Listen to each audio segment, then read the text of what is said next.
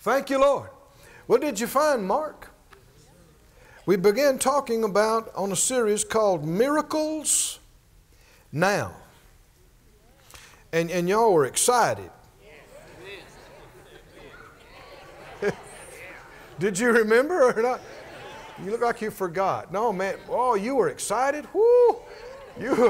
You were just bubbling, excited. Maybe you'll remember here in a few minutes. Mark 16.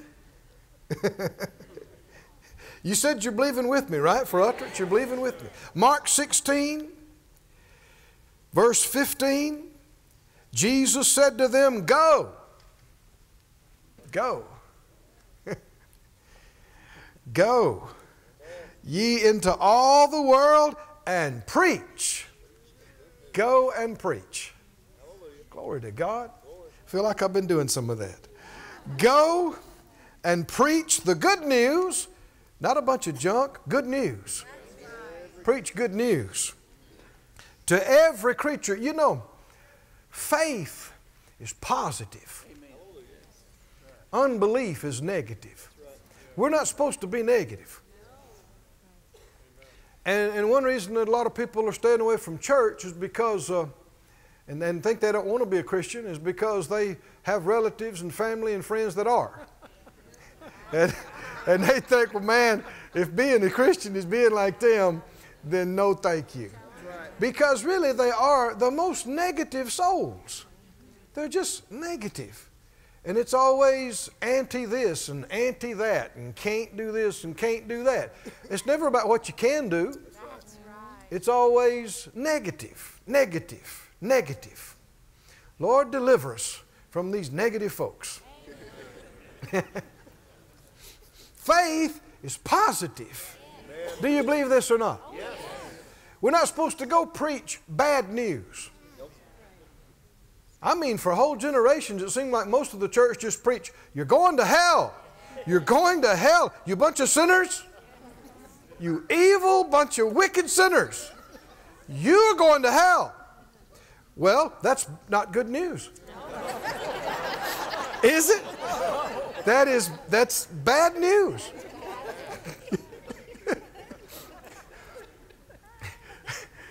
Did the Lord tell us to go into all the world and give people bad news? No, He didn't. No. Give people good news. Give them the good news. The good news is God's not against you. He's not mad at you because of your sins. Because He put all your sins on Jesus. And Jesus paid the price. He's already paid the price for all the sins you've ever done and all you ever will do. And He's raised Him from the dead, free from them.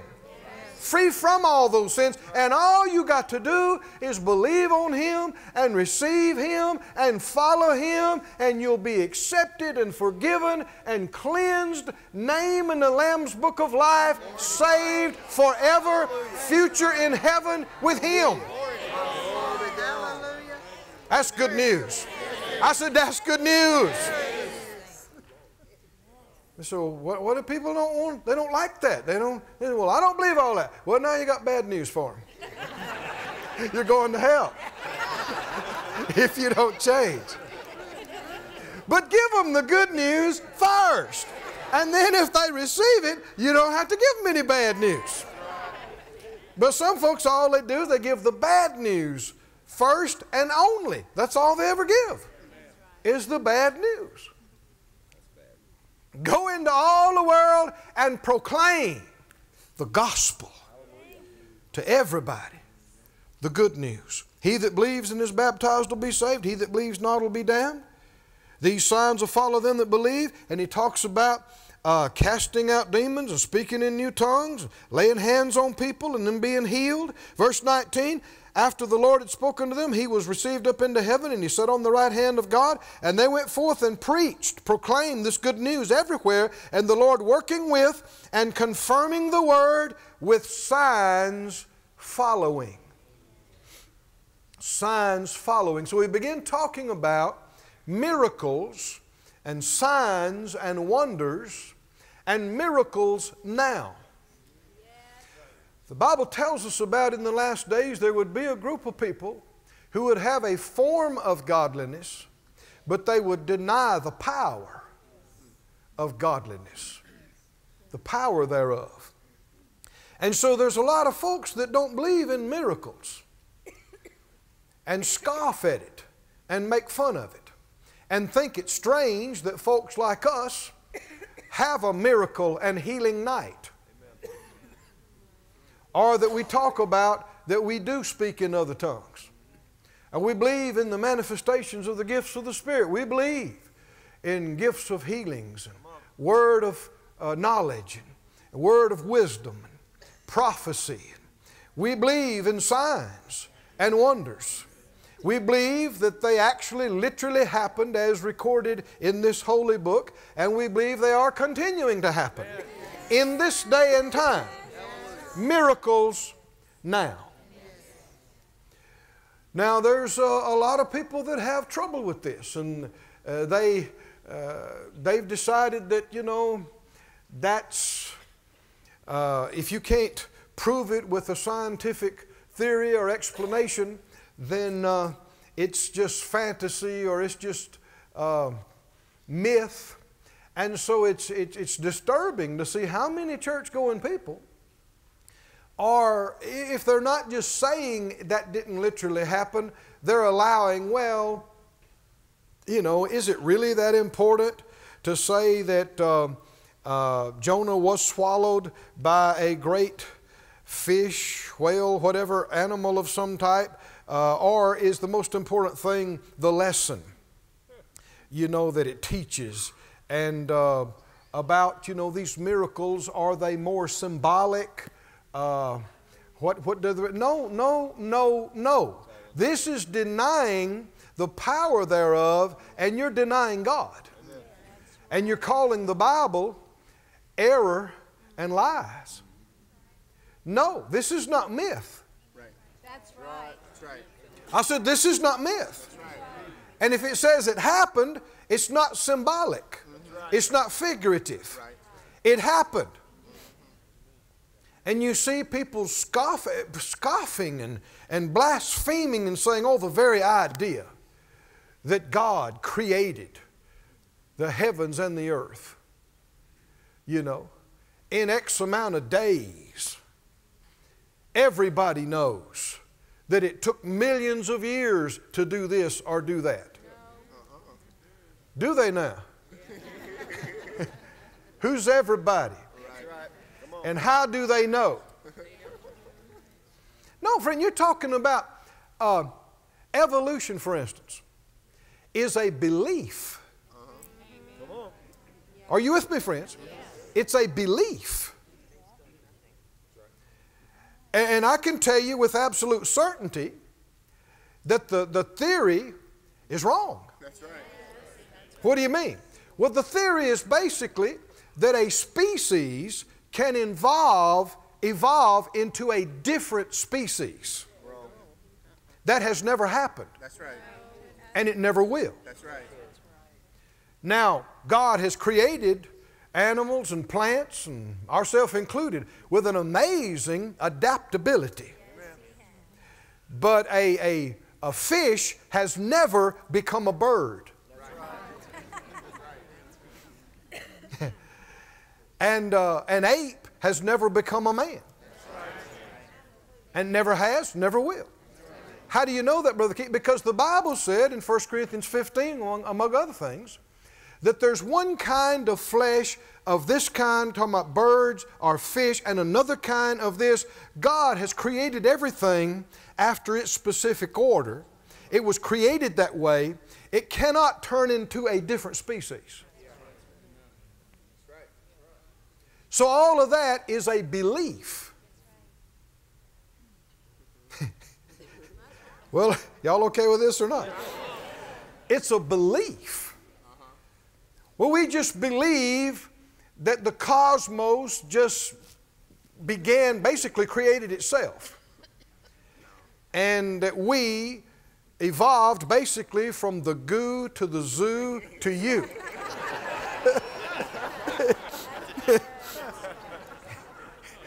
you were swimming and then you just decided you'd get up and walk on land, or swinging the tree, then you decided you'd just jump down and lose your tail.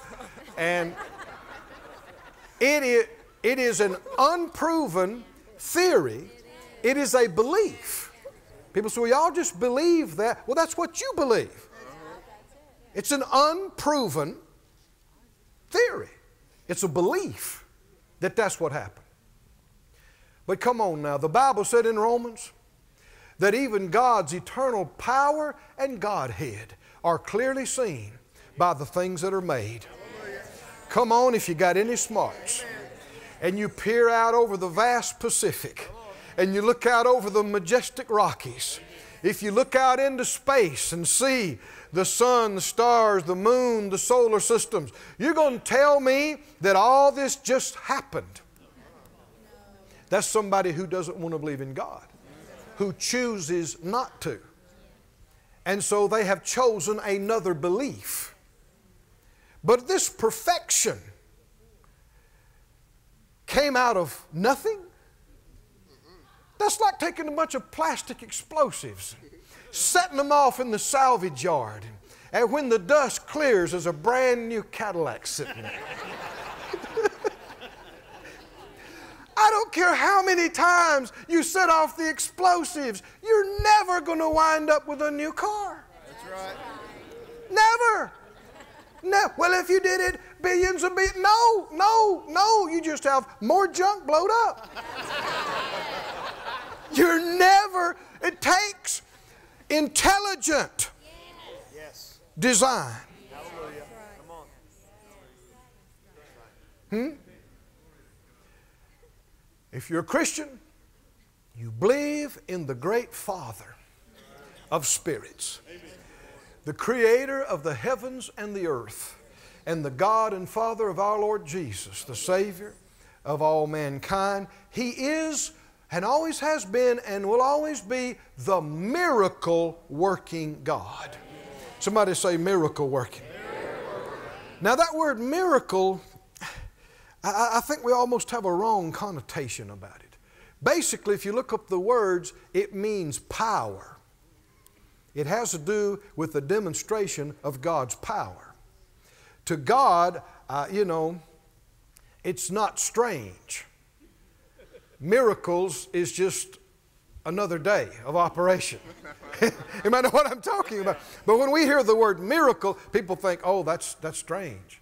Oh, that's going to take a miracle. But we ought to shout when we hear that, because we know the one with whom miracles is normal operation. And He does signs and wonders. Somebody say miracles. Signs. Wonders. Thank you, Lord. We looked in the book of Acts at some marvelous demonstrations of God's power. One of the most amazing is the resurrection of Jesus. How that He was raised from the dead. Was He really dead? Absolutely. His body was dead for days. His spirit wasn't there in that tomb. And the power of God, the Bible said He was raised up by the glory of the Father. Does He still have His glory? Yes. That glory came in that tomb. That dark, damp tomb that was full of death. The glory of God came into that place, and Jesus entered that body, and that body was changed. The glory moved over it. The same Spirit that hovered over the face of the deep in the beginning. He moved over him, and his body was changed from mortal to immortal, from corruptible to incorruptible. And the Bible tells us one of these days soon, our body is going to be made just like His glorious body. Oh! No more wear and tear and aging and weakness or any deformities or malfunctions. We just don't know what it's going to be like. But it's going to be amazing. Amazing. You'll finally have a body that can keep up with your born-again spirit. Now what that means, I don't know, but I'm looking forward to finding out. It will be glorious. Joy unspeakable and full of glory. But Jesus was raised up from the dead by this glory. This is a miracle. And it is a sign. And it is a wonder. A wonder is something that has you in awe. You're in awe and you're in wonder and awe about it. You don't understand it. You're amazed. And our God, if He's able to create the heavens and the earth and you and me, certainly He could do things that would wow us and amaze us. And the question is, do you believe it? And will you just accept what you can't understand? Because there are a lot of people that don't. A lot of people that won't. People that attribute His power to even the enemy. Oh, that speaking in tongues, that's of the devil. All that healing stuff, oh, I wouldn't go to one of them healing meetings. Oh, I wouldn't let one of them guys pray for me. Don't you know that's the devil? Come on now. The devil is healing God's people. So that they can feel good and do the work of Jesus. Doesn't sound right to me. He is the thief, the killer, the destroyer. No, Jesus is the healer. Anybody getting healed, you ought to just shout. Right? Yes. Healing is good. Being set free, being delivered is good. Jesus was raised up. That's a miracle. Do you believe He was really dead? Do you believe He's really raised to life again? And that He's alive right now? He's got a glorified body that you could touch and feel just like this at the right hand of majesty on high right now. And He's your Lord and He's your brother. You know people.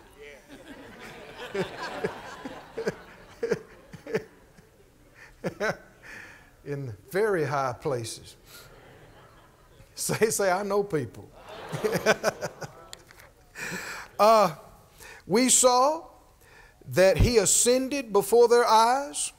We saw the Holy Ghost fall and them speak in tongues on the day of Pentecost. Do you believe that happened just like that? We looked last time at about how the Spirit of God came through the place where they were meeting and shook the building. Do you believe that really happened? They weren't just all having a mental episode. The building actually shook. Huh? Do you believe it? How did that happen? Well, I don't know. The Bible said the Holy Ghost came on them and filled them. He was involved in it. How did He shake the building without tearing it down? I don't know. He's God. But I can believe what I don't understand. And I believe that God is a miracle-working God. And I believe that He is still doing these kinds of things today. I believe He could shake the church at Branson if He wanted to. Suit me real good. Lord, shake this place. Come in like a rushing mighty wind. Now, it'd be different than you think. We like to go, ooh, yeah. But I'm telling you, it'd be different. I've tasted just a little bit of it. And it's different. You still got your flesh. And your flesh wants to go, oh. This is, the supernatural is foreign to your flesh. And if you haven't experienced anything like this, it will get your attention. And your mind will just buzz. And what you have to do is come back and say, no, hold on. It's Him. Don't get scared. It's Him. And the supernatural power of God will be manifest to those that believe. Now those that scoff and those that are skeptical and those who have to overanalyze everything and subject. If they can't understand it and figure it out, then they can't accept it. Well, it won't happen for those people. They're unbelievers. But these signs will follow who? Who? Those that believe. Are you a believer? Yes. Say, I'm a believer. I'm a believer. I'm a believer. Now, we don't just want supernatural happenings, because there are some supernatural happenings that are not God. That's right. We're not just hungry for the supernatural. We're hungry for God. But He is Spirit. And He does amazing and miraculous things. And we need to not be shocked and scared when He does. Notice I didn't say if. That's right. When He does. When He does. Go to Acts 5. Let's look at some more miracles. Some more miracles.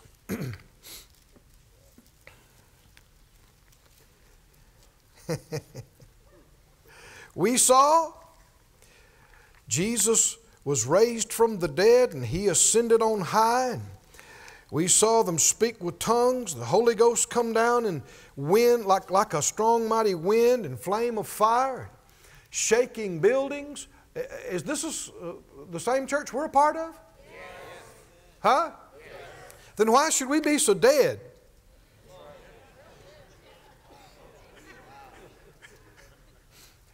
Are we really a part of the same church as this bunch in the book of Acts? Yes. Did they experience some amazing things? Yes. Did they? Yes. They did. Man, the spiritual was real to them. Go through the book of Acts and read it carefully again. And look everywhere that it says anything about the Holy Spirit or moving of the Spirit. I mean, He was so real to them. The Spirit said this, and the Spirit said that, and the Spirit did this, and the Spirit forbade them from doing this, and wouldn't allow this, and the Spirit said, and the Spirit moved. I mean, He was real to them. In their services, and their churches, and their daily life and walk. The term Spirit-filled has been used far too loosely. People say a word or two in tongues, and they say, well, they're Spirit-filled. No, there's one initial filling, but there are to be many following refillings. And just because you were full of the Spirit 20 years ago is no indication you are today. And we're talking about an awareness of this person of God, the Holy Spirit, in our lives. And He is Spirit.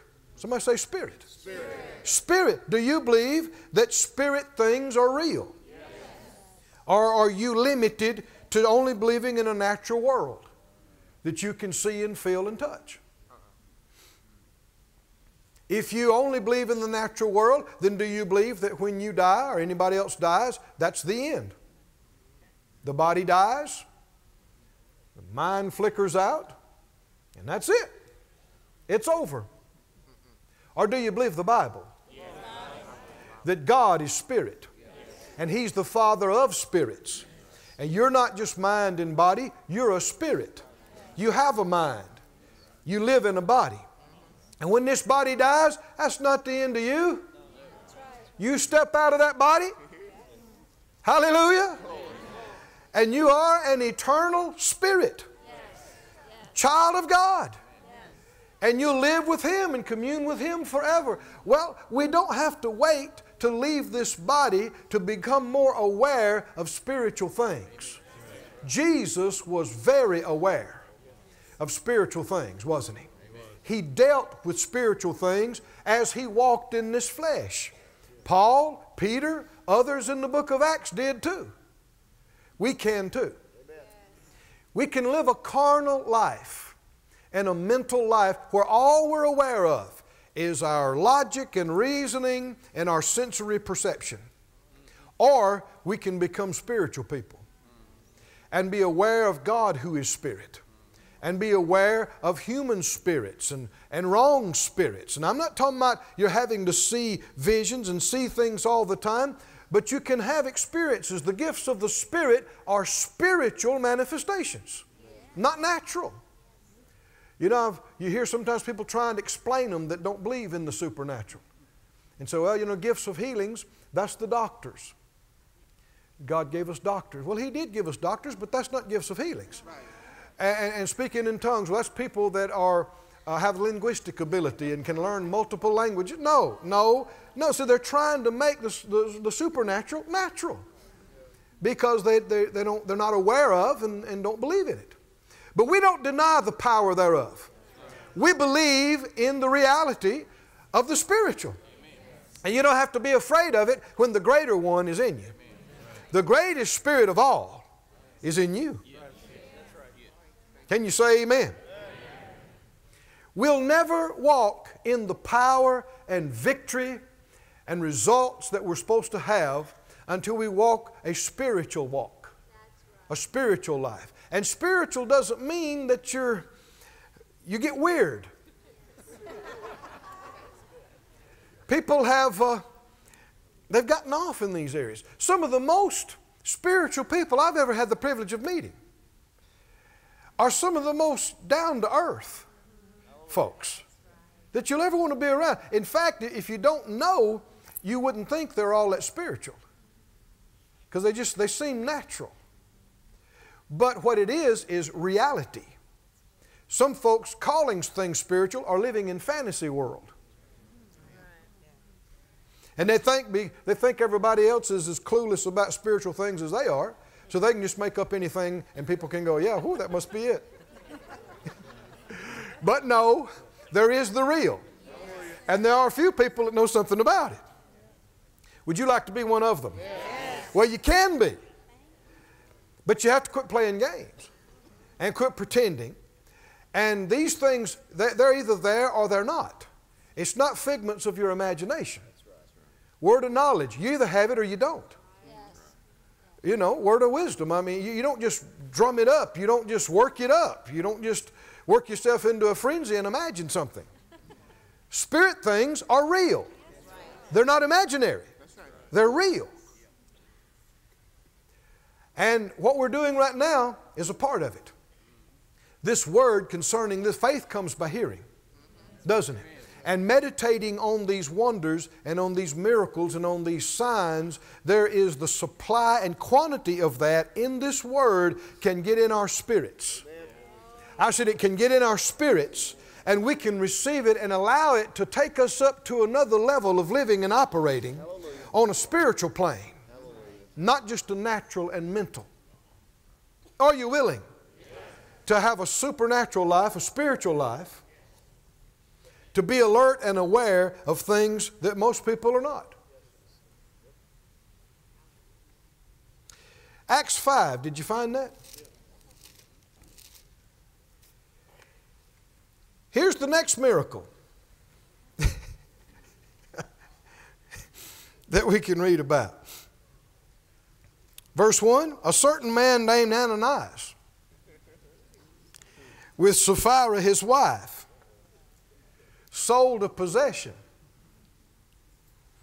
and kept back. Somebody say kept back. Was that a bad idea? Kept back part of the price. His wife also being privy to it, and brought a certain part and laid it at the apostles' feet. And Peter said, Ananias, why has Satan filled your heart to lie to the Holy Ghost and to keep back part of the price of the land? While it remained, was it not your own? And after it was sold, was it not in your own power? In other words, he's saying, nobody told you you had to sell your land. That's right. And nobody told you you had to give it all. I mean, you could give any part you want. None, half. Nobody told you what you had to do. And when people are really operating in the Spirit, there is no dictation of what you have to give and what you have to do. Did you hear? I've heard some people, you know, they They want to form committees to go around to people's house and collect their tithes if they didn't give them. That is happening in some places. And you know, where's your offering? And no, if it's not from the heart and willing, it's not acceptable to the Lord. And you just see no precedent for that kind of thing in the Scriptures. We have the Holy Spirit to lead us today. And you don't need to be telling somebody else what they should do. Well, they're not following the Lord. Well, if they're not, that's between them and Him. You leave them alone. Right? They'll be the one to miss it. But the Lord is not a coercer. Notice He is the good shepherd, not the good cowboy. Do you know why I say that? Cowboy drives the herd. Shepherd does what? Leads the herd, and the sheep follow of their own volition. Nobody's driving them. Big, big difference. So he said, while it remained, it was yours. It was your own after it was sold. It was totally in your power. Why have you conceived this thing in your heart? You've not lied to men, but unto God. One of the most devilish things you could ever do is tell a lie. It's sad that it is an acceptable thing. Most everybody knows it's not good, it's not right, but pretty much people concede, well, we all lie sometimes. You don't have to lie. Now, it'd be hard to find in the room somebody that had never lied. But just because you have doesn't mean you have to in the future. You can begin to see things the way God sees them. And I'm telling you, He hates it. He hates any form of deception and lying. You know the rest of the story. Judgment came swift, didn't it? This is the New Testament church. It's the same church we're a part of. This is after the beginning days of the church. And Ananias fell dead right here on the spot. And then his wife. Why so swift? Why so serious? I mean, couldn't they have just been chastised for a while? A lot of people have done a lot of dumb stuff and didn't just fall dead being judged. Why is this so serious? Well, these people were honoring God with their substance. They were sacrificing. They were selling houses and buildings and lands and bringing it and putting it into the gospel. And it was a pure and a holy thing to the Lord. And these guys got up and mocked it. In the middle of this move of God, they mocked it, made a mockery, pretended like they're doing it, so that people would notice them and make a big deal. But they loved the money so much that they wanted to part with all that, so they lied. Friends, I know if you've been around, you've heard me say it enough. Maybe you think that's my soapbox. But listen, God is truth. Jesus is truth. The Word of God is truth. Hate lies, hate deception, and refuse to be a part of it. There are miracles in the area of healing. There are miracles in the area of deliverance and protection, but there are also miracles in the area of judgment. Not just used to be. This is New Testament. That's right. Isn't it? There are miracles and signs and wonders in the area of judgment. Now that's what happened to Egypt. Do you remember that? Hold your place here. Go back to the book of Psalms. Psalm 105. Let's see. Let's begin about verse 26 or so here. He sent Moses his servant and Aaron whom he had chosen, and they showed his signs among them and wonders in the land of Ham. And he begins to enumerate the signs that they showed. What's the next sign? He sent darkness and made it dark. That was a sign and a wonder. Verse 29, turned the waters into blood, slew their fish. That was a sign and a wonder. The land brought forth frogs in abundance in the chambers of the kings. You know, what's humorous to me is when Moses asked the Pharaoh when he wanted the frogs to leave. He said, tomorrow. One more night with the frogs. That'll preach, won't it? But it was a sign. I guess you can get used to anything.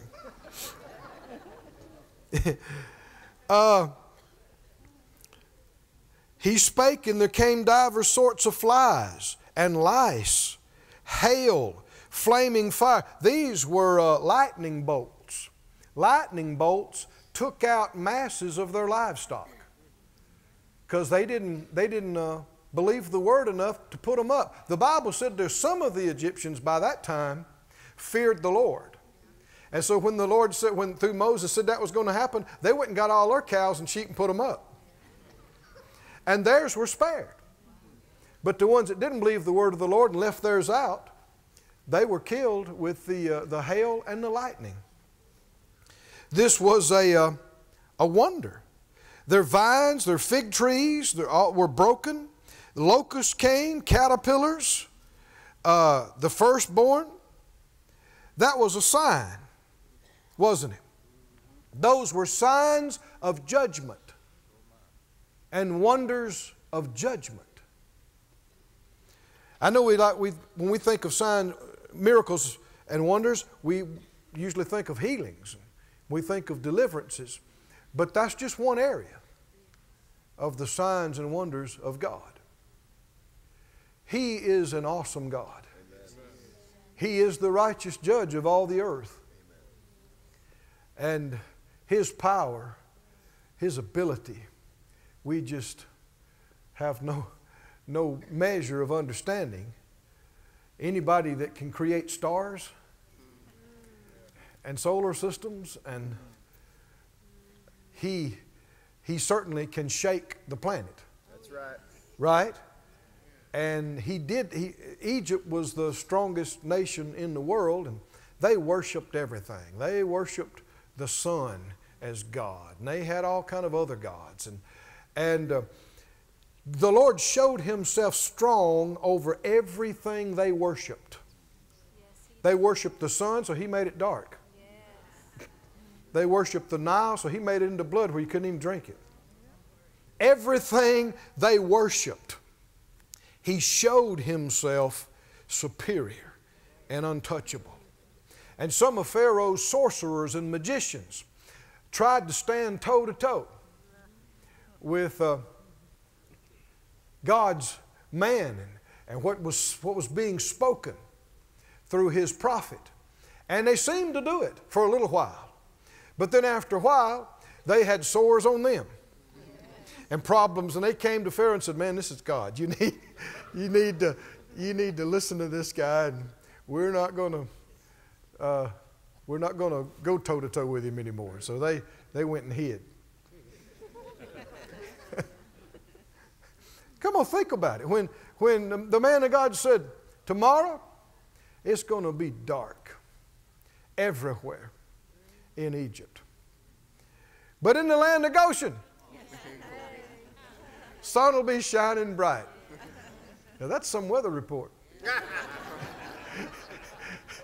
That's like saying clear skies and sunny in Missouri, pitch black in Arkansas. Because that's all it was a boundary line. Yep. Just like a state line. Now imagine driving to the state line. And the sun just brilliant over here and it's pitch dark over there. What would that do to your mind? Would that make an eerie feeling come over you? Think that'd make the news? Oh, yeah. Did it actually happen? It happened. Happened just that way. And all those plagues and all those locusts and flies and frogs, they were in the cooking pots in Pharaoh's kitchen, in his oven, in his bed. He went to go to bed, frogs in the bed, frogs everywhere. But in the land of Goshen, no frogs. frog free.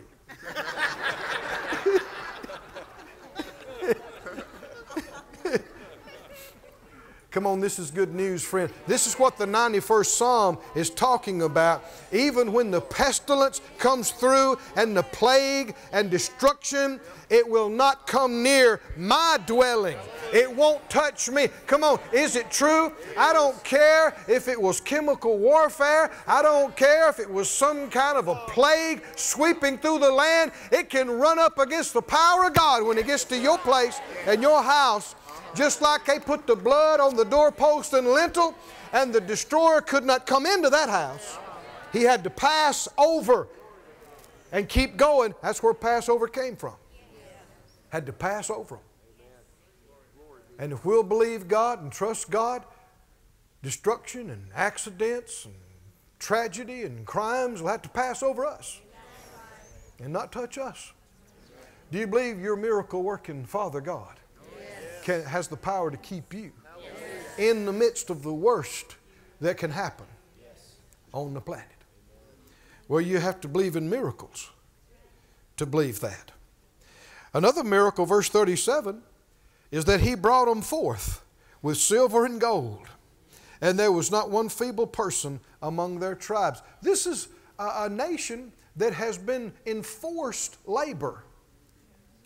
For decade after decade now, they've been and recently they've been overworked and not given straw and demanded to meet their quotas. And the Bible tells us that their taskmasters were beating them.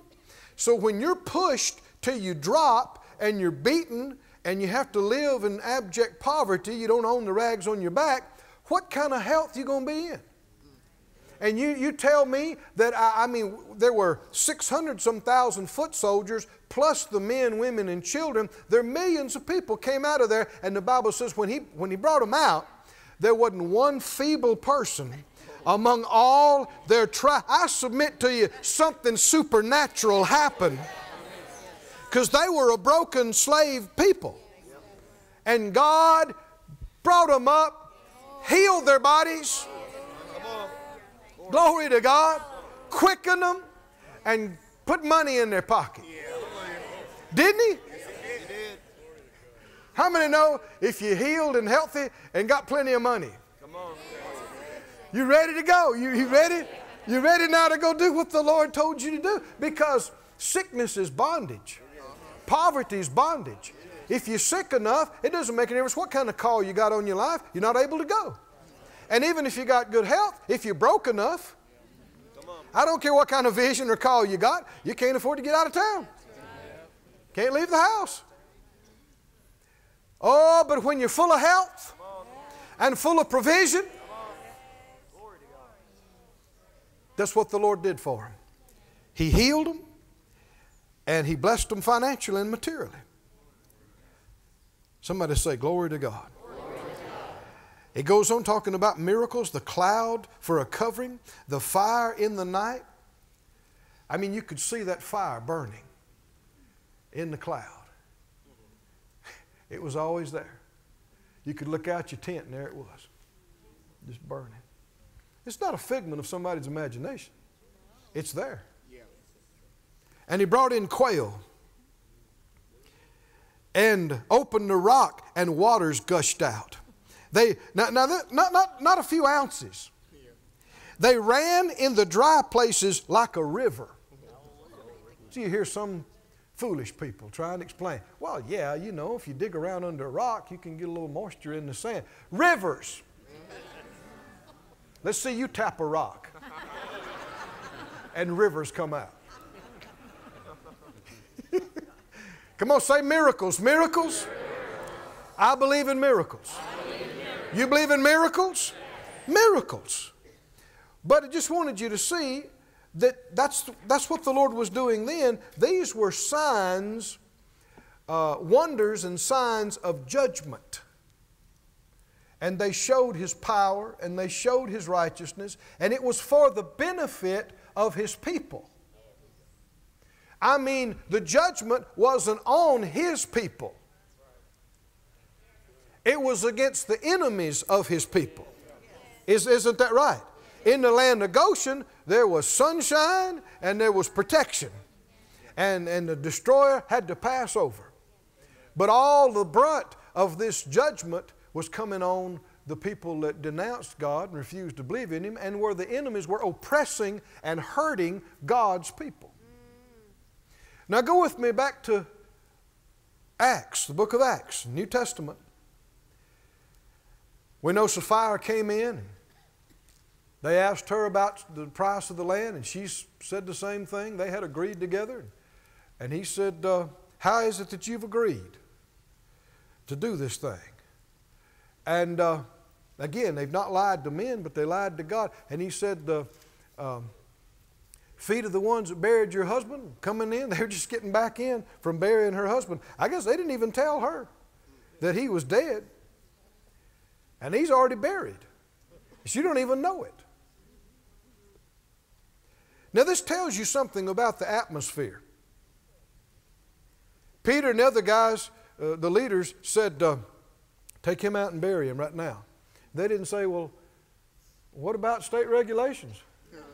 What about giving his family? No, a man just fell dead because of running his mouth and lying to the Holy Ghost.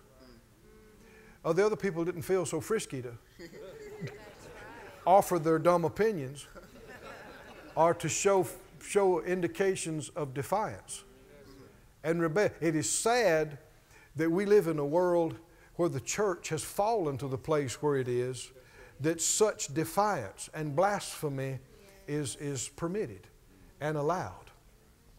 But I believe the Lord could move in such a way that it would be restored. But judgment must first begin, not in the world, but in the house of God. That's us. That's you and me. Do we want the move of God as we read about in the Acts of the Apostles?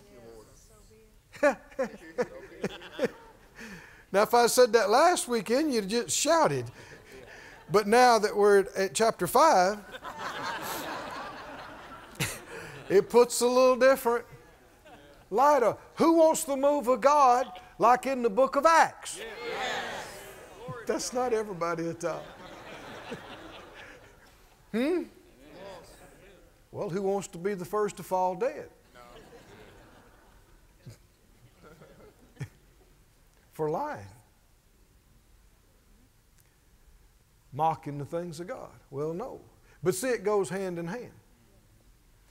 But when judgment occurs at the house of God, it opens up something to happen in civil affairs, including the highest offices, including the governments of nations. You're there in Acts 5, just going over to the 12th chapter. Well, I'm moving too quick. In Acts 5, notice this as you go on your way. Acts 5. Ananias, verse 5, he heard these words, he fell down and gave up the ghost. And great fear came on all them that heard these things. This actually, I didn't plan it this way, but the Lord's just very smart, isn't He? Dovetails with our teaching on honor.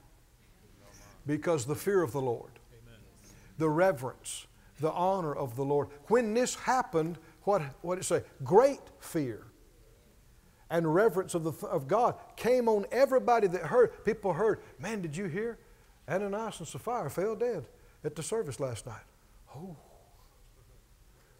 And there wasn't this scoffing and mocking and carrying on. There was a reverence. Are we lacking in this today? Yes, we are. Sadly lacking in this. Should this be restored? Yes. That when the Lord is talked about and His things are talked about, there's not a bunch of harrowing and joking and off color and disrespect. That people ought to realize God is real. And if you care about your situation, you'll watch your mouth. Amen. Because, see, the thought came to them, man, Ananias and Sapphira, I knew them.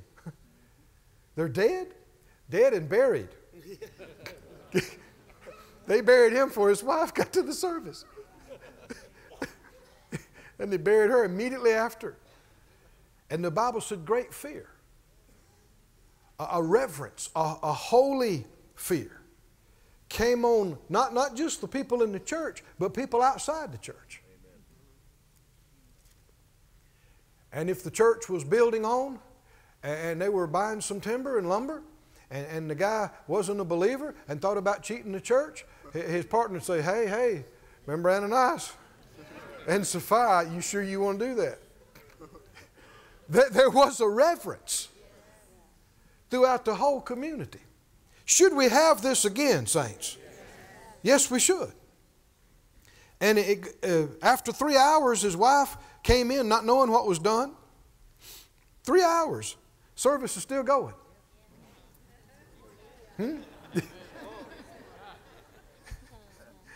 And Peter said, tell me whether you sold the land for so much. She said, yeah, that's right. That's the exact amount. Should she have been afraid to lie to the man of God? Yes. Why wasn't she? Now, somebody said, you mean respectful? No, I mean afraid. Yes. Afraid. Scared, afraid. Yes. There's some things you ought to be scared of. This is one of them. Why wasn't she afraid? Because she didn't believe in God. She didn't believe He was real enough. She believed this is just, that she could say and do this stuff, and her and her husband could say it, and nobody would know. What do you mean nobody would know? But see, people act like God's not real. They act like He's not there. Like He doesn't know, like He doesn't see. And even these guys, in the midst of a move of God, came up there and acted like God wasn't real.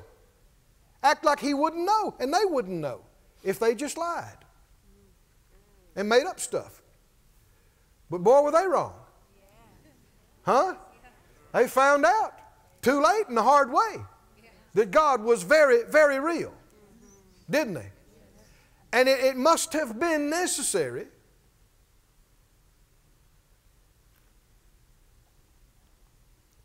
we see, verse 11, great fear came upon all the church and upon as many as heard these things. And by the hands of the apostles were many, somebody say many. Many signs and wonders wrought among the people, and they were all with one accord in Solomon's porch.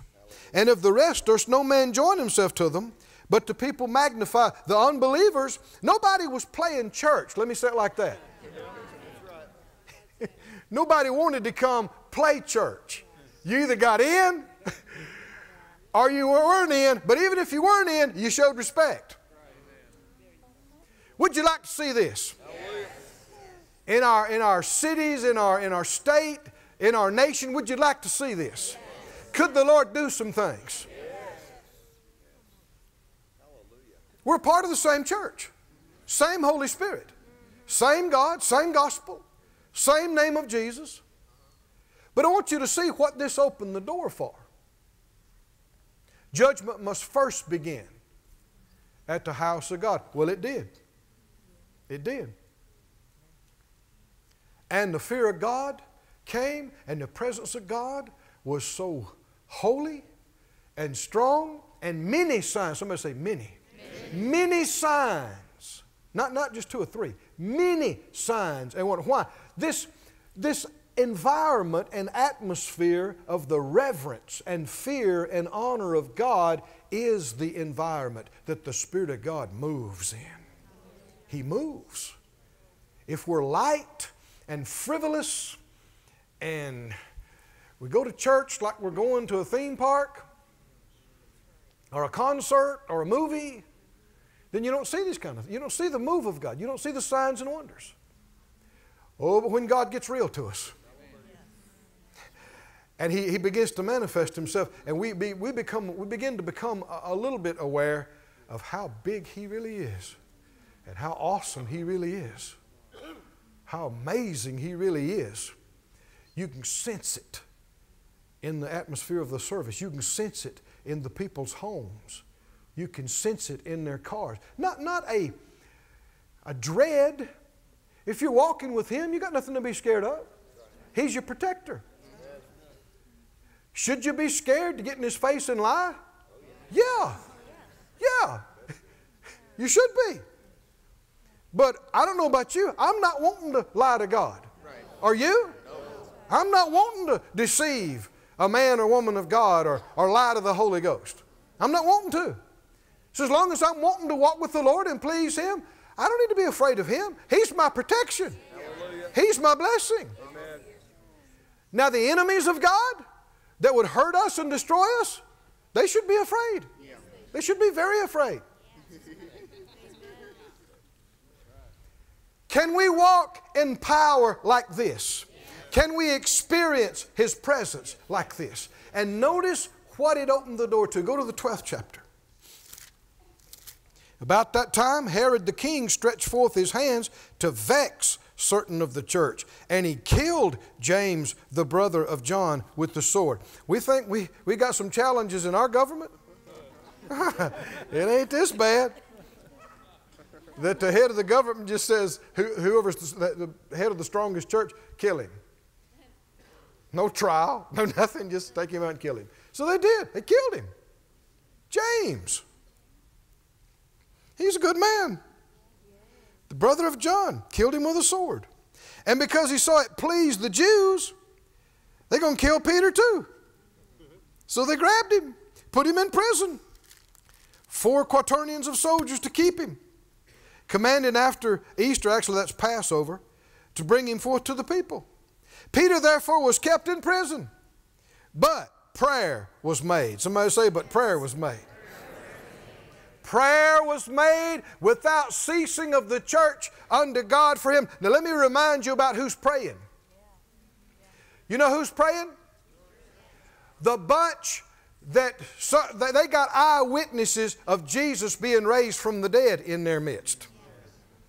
And people, some of the hundreds that saw Him after He was raised from the dead, these are some that were in the upper room and actually heard the rushing and mighty wind and saw the flames of fire. Some of these folks were in the places that were shook by the power of God. Right? Do they believe in miracles? Do they believe in the power of God? And what are they praying about? I don't think they're praying little weak, mamby-pamby prayers. Oh, Father, if it be Thy will, if not, you know we ought to pick out some songs to sing at Peter's funeral. What songs did he like? You ever see people talking about something like they're already dead and not even dead yet? What songs did he like? Oh, well, he's not dead yet. Well, yeah, I know, but they already killed James. What's this world coming to? Good man like James. See, negative. Negative. You're not going to see any signs and wonders being negative. They're praying for a miracle. They don't know what or how, but they're praying for some kind of demonstration of the power of God to save one of their most important leaders. Aren't they? And did they get it? They got it. God sent His angel. Does God have angels? Are there angels here in this room tonight? They are. You don't see them, but they're here. He sent His angel. The angel of the Lord came to him, and a light shined in the prison. And he smote Peter on the side. I don't know if he kicked him or shoved him or what he did, but he had to wake him up. He must have not have been too concerned about being executed in the morning. Sleeping like this. Not sleeping lightly. Angel had to kick him or hit him or smote him, it said. And he said, get up quick, get up quick. We're having a jailbreak. Get up. I'm breaking you out of here. And he got up, he jumped up, and the chains just fell off. Somebody say the chains just fell off. I want you to say it again. The chains just fell off.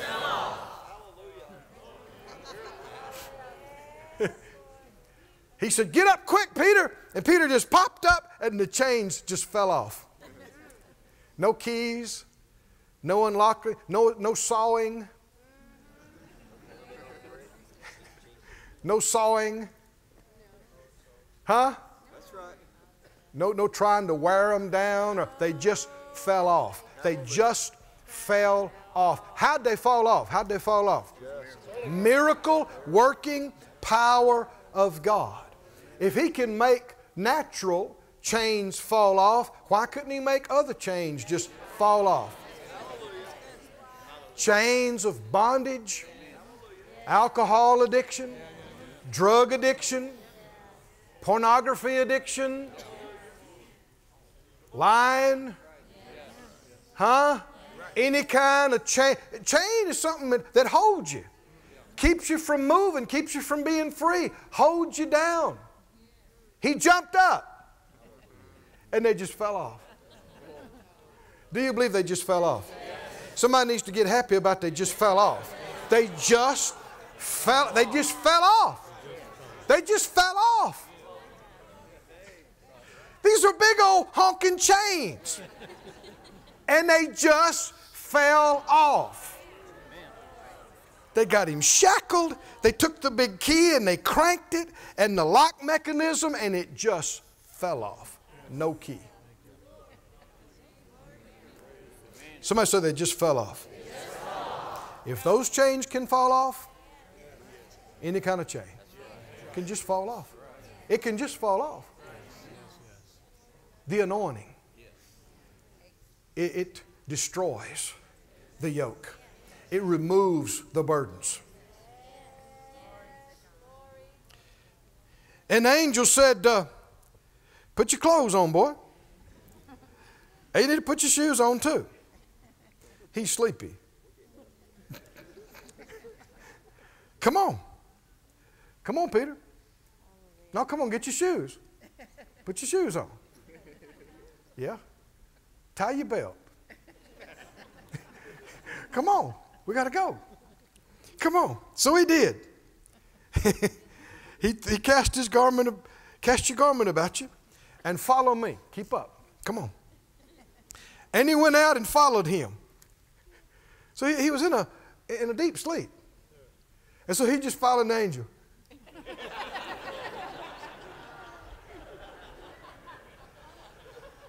Okay. And we know from the rest of it, he thinks he's dreaming. He thinks he's having a dream. He's thinking, wow, this is real. This is so vivid. I can feel the dampness of the air. And wow, he sure looks real. He just followed him. And he wist not that it was true, which was done by the angel, but thought he saw a vision. And when they were past the first and second ward, and they came to the iron gate that leads unto the city, which opened to them of his own accord. Now this is long before the days of transistors and door openers. This is no electric door, there's no electricity. It just went, opened up. Just opened up. Do you believe it just opened up? Do you believe the gate, iron gate, that leads to this is the main gate of the city. Just, the chains just fell off. And the gate just opened up. Of his own accord. By itself. Somebody said, what happened to you? It just went away. By itself. It just went away. What happened to that cancer? It just fell off. It just quit. It was just gone. Man, I thought you had done that for X amount of years. What happened to you? It just fell off. I just woke up and I was free. Just didn't desire it anymore. It just fell off. Oh, that's the word of the Lord for somebody tonight. It just fell off. It just opened up. Just fell off. Glory to God, it just opened up of His own accord. And they went out and passed on through one street. I mean, they went a little ways. And Peter just following. He still thinks he's dreaming. He's going, wow, this is real. I know that street. Wow, this is real. There's the prison. Hang a left. Yes, sir. Hang a left. He thinks he's dreaming. Peter was come to himself. Well, they went out and passed through one street, and forthwith the angel departed from him. He looked around, and the angel wasn't there. He went, wow, where are you? And he looked up, and he knew where he was. And he came to himself, and he said, I know of a surety the Lord has sent His angel and has delivered me out of the hand of Herod and from all the expectation of the people of the Jews. And when he considered it, he came to the house of Mary, the mother of John, whose surname was Mark, where many were gathered together praying. That's where they were praying. Hallelujah. He winds up at the door. Hallelujah. Where prayer was being made for him. Somebody say miracle, miracle. He knocks on the door. And they're praying. Who are they praying for? Peter. Who's at the door? Peter.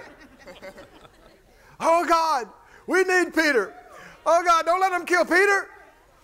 God, we're standing. We're believing. Whatever you have to do, don't let this wicked man take another one of our men of God. God, we're standing for him. We're believing for him. Knock, knock, knock, knock, knock.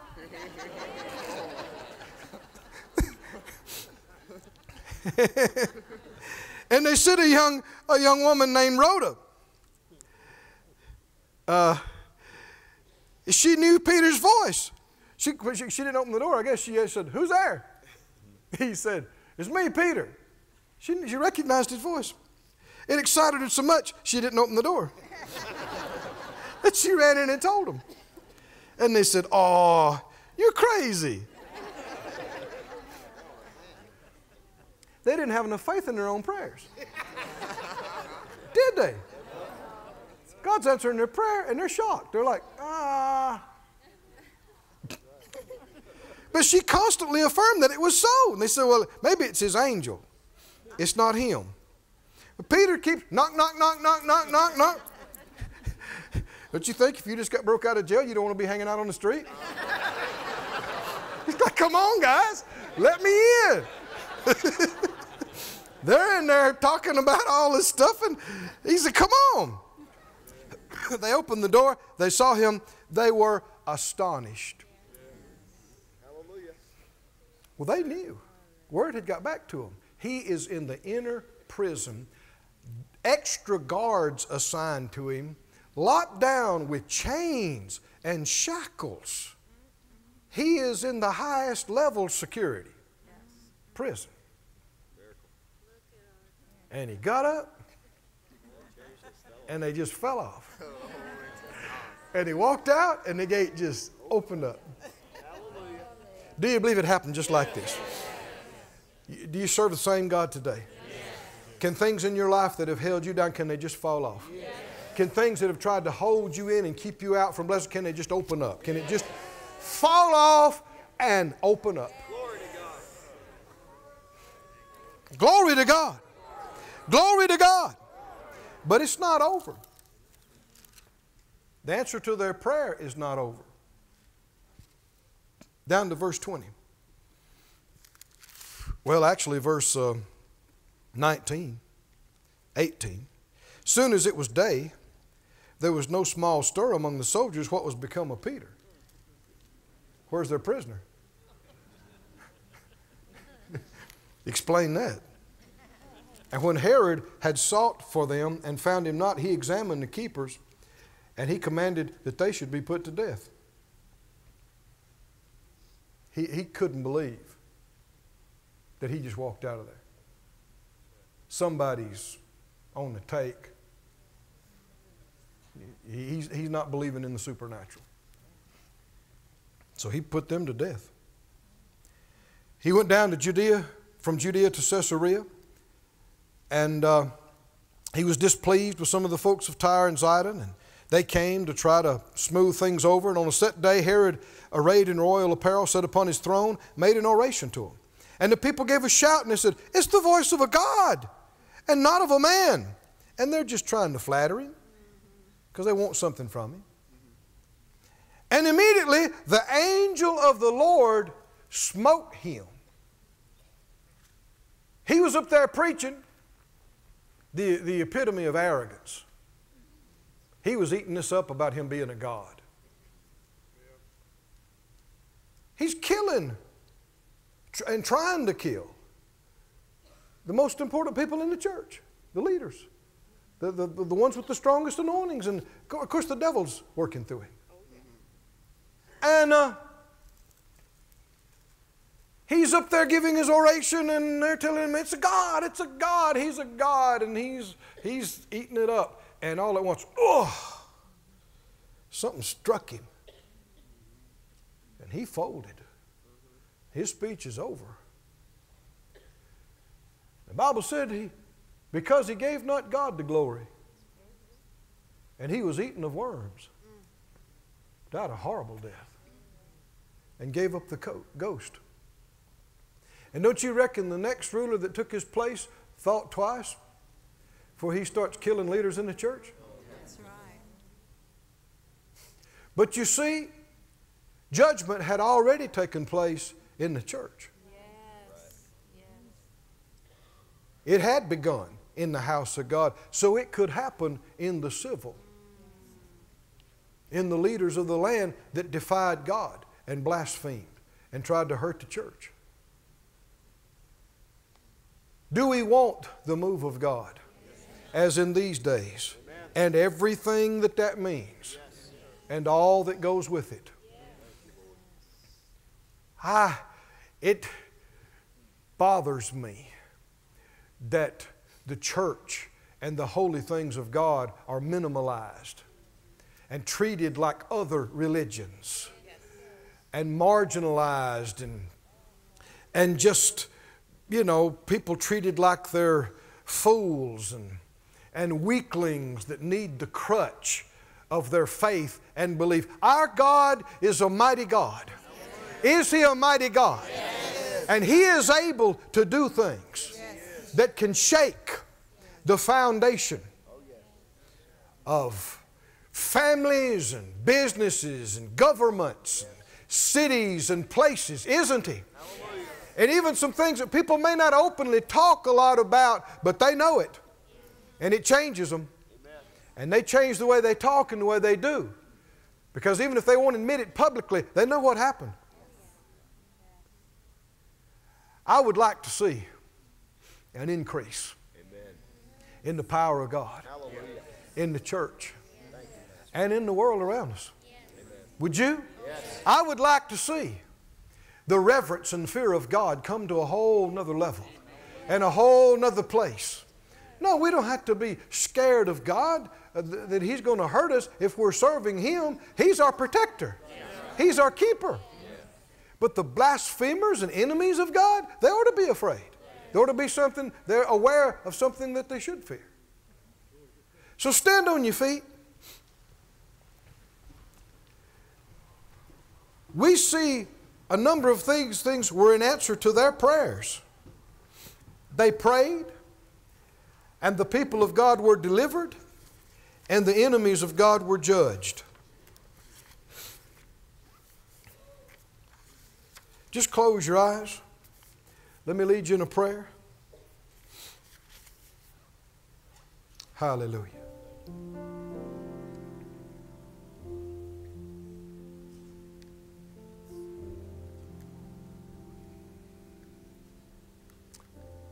Let me pray, and then I'll lead you in a prayer. Father, I'm so thankful that You've allowed us to understand that You are real. We're not playing church. We're not imagining or pretending. You are the God who created the heavens and the earth and gave us life and breath, the ability to think and exist. It's only by your hand and grace that anything is allowed to exist and be sustained. Our hearts yearn that you be honored and glorified like you ought to be.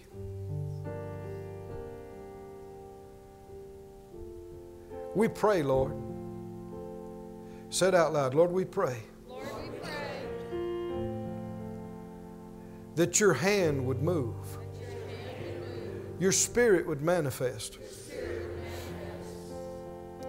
In such a way that you'd be seen.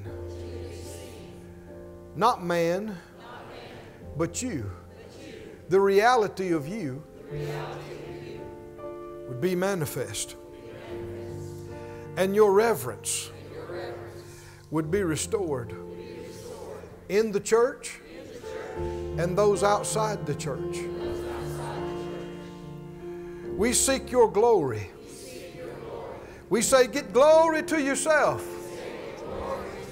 in these days, like the days of Acts. You're the same God. We're a part of the same church. Same Holy Spirit. Let your power be great. Stretch forth your hand to heal, and that signs and wonders of all kinds, according to your will and your plan, may be done, may be worked to the glory of our Lord Jesus. Hallelujah. Oh, thank you, Lord. Just worship Him. Just lift up your hands. Lord, we worship you. Lord, we exalt you. We glorify you. We magnify your holy and righteous and wonderful name. Get glory to yourself. Get glory to yourself. Get glory to yourself.